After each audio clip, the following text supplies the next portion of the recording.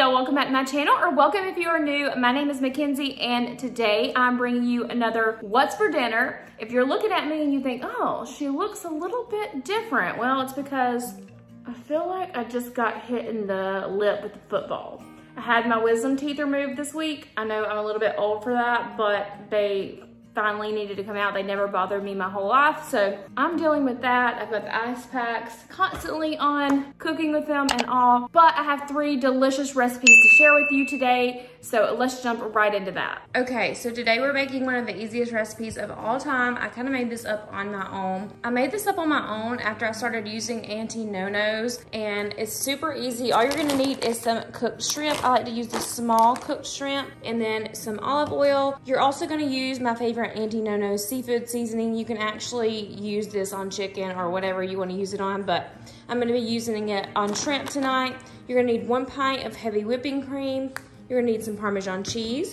You're gonna need some minced garlic. I'm just gonna make these garlic knots. I have them laying out because they are frozen. And then you're gonna need a ½ cup of butter. You're gonna need some mozzarella cheese and 8 ounces of elbow macaroni. And you can use whatever kind of pasta shells you like, really. So obviously, first things first, let's go ahead and get these noodles boiling and cooking because that's what's gonna take the longest out of all of this. Okay, so for me, I like to take my shrimp and go ahead and saute it up a little bit with my seasoning while I am letting my noodles boil. So that's what we're gonna do now. Gonna add a little bit of olive oil to the pan.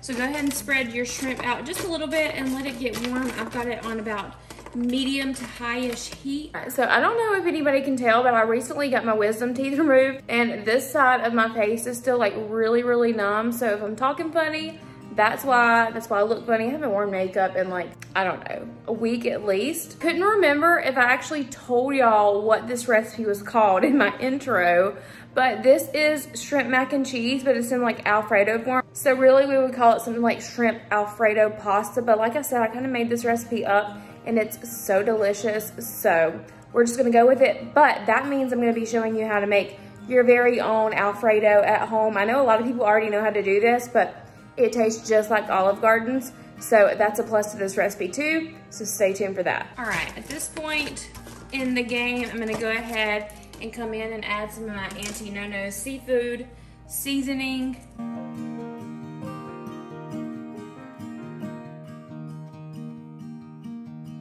Also, I want to thank Auntie NoNo's for sponsoring today's video. I'm so excited that they are partnering with me today because y'all know how much I love them. But they have came out with a gift set. Yes, Auntie NoNo's has their own gift set. It has the everything seasoning in there that I'm always talking about. It has the firecracker sea salt, and then it also has the seafood seasoning that I'm using now. And these are the bigger bottles just like I have, so this is well worth the money. They gave me a coupon code for you. If you use the link down in the description box and you use my code Carla10, it will save you 10% off of this gift set. I personally would want that gift set for myself, and if you know somebody that cooks, it's an excellent gift, and they're really fast at shipping, so just keep that in mind. So the Auntie NoNo's seafood seasoning actually has like notes of lemon, paprika, and mustard. So it gives you that little bit of sweet and savory both to your dish. But like I said, it's perfect on not just fish or seafood. It's really good on chicken or whatever you want to use it on. Here's my everything seasoning. I honestly might throw some of this on there too because it's just so good.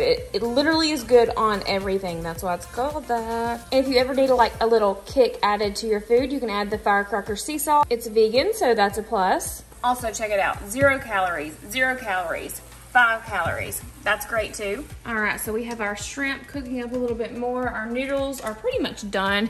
As y'all can tell, I still cannot talk good with those wisdom teeth, or without those wisdom teeth. But I'm gonna add just a tad more of the Auntie NoNo seasoning. Also, I wanted to let you know this firecracker sea salt, something else you could use this on. It's like pizza, popcorn, eggs, like really random stuff like that. It's really good on. So check the description box, use the link, use my code Carla10 and save 10%. Thank me later. All right, so we are going to take our shrimp and set it off to the side and move on and start making our Alfredo sauce. All right, thank goodness our stove's already hot, so we don't really have to wait for it to heat up. We are gonna go ahead and throw in the ½ sticks of butter. This equals a ½ cup. once your butter gets almost melted, you're gonna go in and add your whole pint of heavy whipping cream. I'm gonna add about a half a cup of grated Parmesan cheese. I have tried using the shredded and it doesn't melt as well, so I always use grated. And last but certainly not least, we're gonna add about 2 tablespoons of minced garlic. I'll probably just go ahead and add the rest of this container because it's almost empty. All right, so I'm gonna mix this up and I'm going to turn up the heat to medium high and just let this come to about a rolling simmer. And then you will feel it start to thicken up as well. And of course you don't wanna have any of these chunks of Parmesan in there either, so make sure those are all melted too. It already smells like Olive Garden up in here. So we're gonna do some more switching places on this stove over here.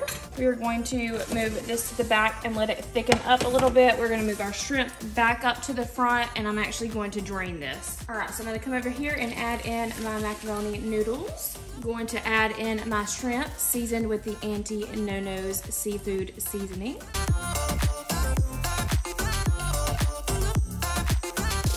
Last but certainly not least, we are going to be adding in our Alfredo sauce that we just made. And this will thicken up. We're gonna turn the heat back on in just a minute. Go ahead and give it a good stir. And I have it on medium heat right now. I'm gonna go ahead and add some salt and some pepper. So what we're gonna do right there, we're gonna let that thicken up. I don't know if a lot of people use mozzarella with shrimp or fish, and I know it's not a huge thing, but we do around here. So we're gonna add probably about a half a cup of mozzarella cheese to the top of this just to give it a little bit of a cheesy texture. Honestly, this is what makes this whole dish. Look how cheesy it is. Also, now I remember what I called this the first time I made it. I called it shrimp Alfredo mac and cheese. So, all right, so everything is done, including our garlic knots. I'm gonna go ahead and add some of this shrimp Alfredo to my bowl. I need new bowls for my kitchen, but I do have lots of glass bowls, but I prefer not to use those because in my house, those get broken easily. I'm gonna add a little garlic knot on the side, and then I'm gonna pour some of this Alfredo that I have extra on the side as well to dip my garlic knot in. And this is what we have, y'all. It is so, so delicious. All right, so for tonight's recipe, I'm really excited. I've actually never made this before. We are going to be making slow cooker ranch pork chops. So you're gonna need 1 cup of milk, 1 pack of ranch seasoning mix. You're gonna need pork chops. This was actually a substitution at my Walmart, so I got this instead of what I actually wanted, which was the other boneless pork chops, but this will be fine. I'm actually gonna use all of this. Normally, you'd probably just use about 4 boneless pork chops. You're also gonna need some onion powder, red potatoes, some cream of chicken soup. You probably wanna use 2 cans of this if you don't have a big one like this. And then you just need a mixing bowl and your crock pot and you are all good. So the first thing I'm gonna go ahead and do is I'm going to rinse my potatoes and then dice them all up. All right, so now we're gonna make the mixture that's gonna go over our pork chops and potatoes, and we're gonna use this big can of cream of chicken soup. If you do not have the big can, you can use 2 of the small regular size cans that are 10.5 ounces. So next up, you're gonna sprinkle some onion powder. I just play this by ear. It's just for a little bit of the extra flavor. And then we're gonna add in this entire 1 ounce package of ranch seasoning mix. And next, 1 cup of milk. All right, so we're gonna come in and stir this together really, really good.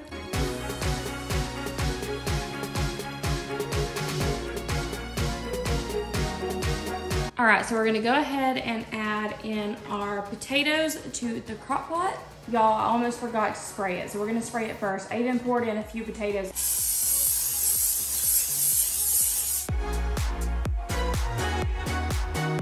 Okay, so now I'm gonna go ahead and add some pepper and some salt. We're gonna lay in our pork chops on top of all of the potatoes.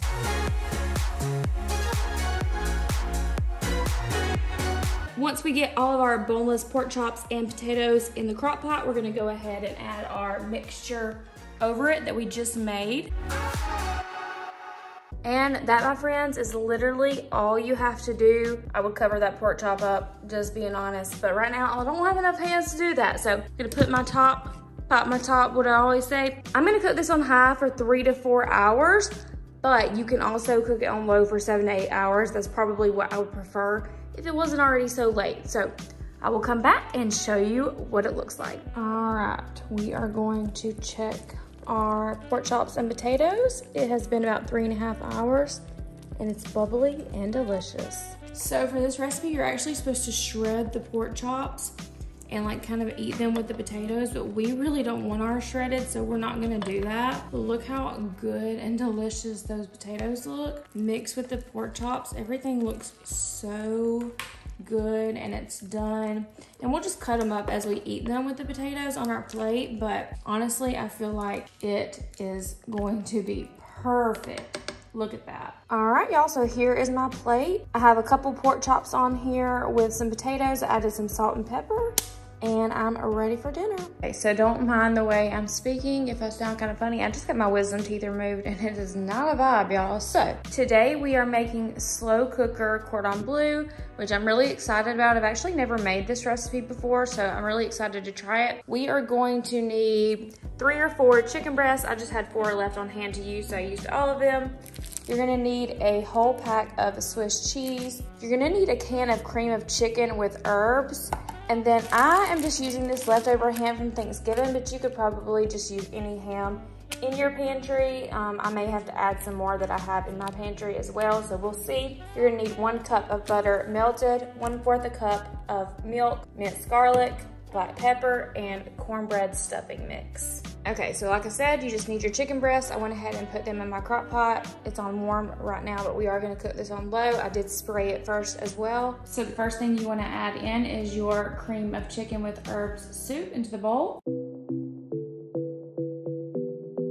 You're then gonna add 1/4 a cup of milk, 1 large teaspoon of minced garlic, and my favorite, some cracked black pepper. I'm just gonna stir up this little mixture right here in my bowl with my little spatula that I used before. So thank you, Robin Sumner, for the little set you sent. It's gonna come in handy, but I'm making my little mixture here, and now we're gonna move on to the crock pot. All right, so you're gonna take your ham and cover it all evenly in your crock pot on top of the chicken. All right, that should do. We're gonna take our entire packet of Swiss cheese and place it over top of the ham and chicken. And I am using my bigger crock pot today. I think it's an 8-quart, but if you're just doing 3 chicken breasts, you could probably use a 6-quart. All right, now we're gonna take our little mixture and spread it evenly over top of our cheese and ham and chicken.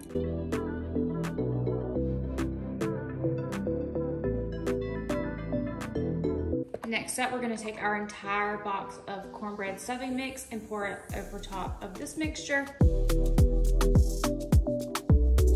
I'm gonna go ahead and take my butter and melt it. Then we're gonna pour that butter over our stuffing as even as possible. And as you can see, I did not melt the butter all the way. Typical me, right? Which is no big deal. We're just gonna kind of spread it around here like this.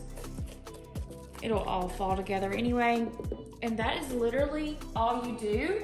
You're gonna pop your top on this crock pot and you're going to cook it on low for 5 hours. All right, so we have had it on low for about 5 hours now. As you can see, it's all bubbling and looking delicious. We are about to dig in. I'm like, is it actually cooked? Because that ham, I saw the red and I was like, oh gosh. Maybe I can have some of this dressing with my wisdom teeth I just had taken out. I'll get some more chicken, Ansley. Does it look good? Yes. This is what it looks like when it's finished and done, and Ansley is about to have some, and I wish I could have some. So bad. So I'll leave this recipe linked down below. It's so easy and so delicious. So definitely give it a try. I hope you enjoy it. Let me know if you try it. Thank you guys so much for watching this video. I hope you enjoyed it. If you did, remember to give it a thumbs up. Subscribe if you're new. We do what's for dinners and new recipe videos on my channel every week. So if you like that type of thing, you will love joining in on our family over here on YouTube. And then also we do go into the stores and I take you shopping so you don't have to leave the comfort of your own home, and you kind of get to window shop from your house, on your TV, wherever you watch YouTube at. So that's another thing we do here. So if you like that, also you can subscribe, and I will see you guys in my next video. Bye.